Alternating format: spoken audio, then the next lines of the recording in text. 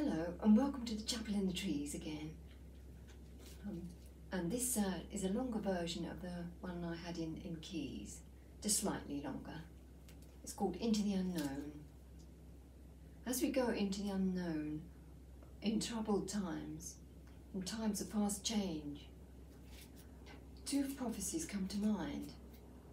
Luke 21:25. Upon the earth, distress of nations with perplexity, the sea and the waves roaring, men's hearts failing them for fear and looking after those things which are coming upon the earth. And in Isaiah 24:20, the earth shall reel to and fro like a drunkard. I've heard that the Greek word used for perplexity in Luke 21 is a word meaning no way out, or a no-win situation, going from one thing to another, like one who flees from a bear only to be mauled by a lion.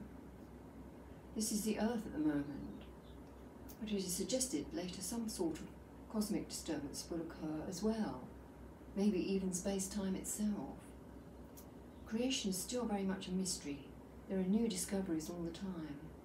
Dark matter was not known about until relatively recently, and even dark energy even later than that, and they still don't know what either of them are. And the more we find out, the more we find out what we don't know. I like vintage films and have recently watched again The River of No Return, set in the northwest Canadian wilderness in the days of the gold rush, with a wonderful backdrop of magnificent Canadian scenery. A ruthless gambler called Harry Weston, played by Rory Calhoun, in a desperate bid to stake his gold claim, risks a raft trip down a fast-flowing, dangerous river with his girlfriend, played by Kay, played by Marilyn Monroe. They are rescued from the river by Robert Mitchum's character, Matt Calder, a farmer, and his young son, Mark. But Weston is eager to continue his trip and steals Calder's horse and gun. The Indians attack the farm, and Calder and his son and Kay are forced to risk a river trip on the raft. The river is called by the Indians the River of No Return, and it is a sort of metaphorical backdrop to a symbol of the fast-flowing river of time. Risky, impossible to tame or predict, fast-flowing in one direction, another mystery. The people on the river are chasing after different things.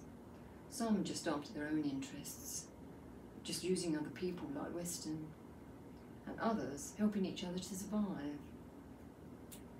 There is loss and new starts in the film and all sorts of ups and downs, but thankfully a Hollywood happy ending. We are promised a new beginning and a happy ending in Revelation 22. Then the angel showed me a river of the water of life. It was clear as crystal, flowing from the throne of God and of the Lamb, and down the middle of the great street of the city. On each side of the river stood a tree of life, bearing 12 crops of fruit, yielding its fruit every month. The leaves of the tree are for the healing of the nations. To paraphrase C.S. Lewis, who himself lived through some very difficult times, whether the times we are in are graver than any other in history, I do not know. If our times are indeed the worst, and if indeed that day is now approaching, what remains but that we should rejoice, because our redemption is now nearer, and say with St. John, Amen, come quickly, Lord Jesus.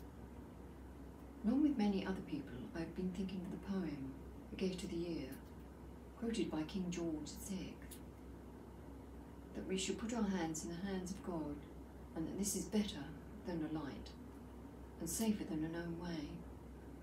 His light is the strongest, and he knows the way. And I'm praying for the best for everyone for 2023. I hope everybody has a lovely, had a lovely New Year and Christmas, and I hope and pray this year is a good one too. We are, wherever we are on the timeline of the River of Time. Anyway, thank you for watching, and all the best, and take care. Bless you. Bye-bye.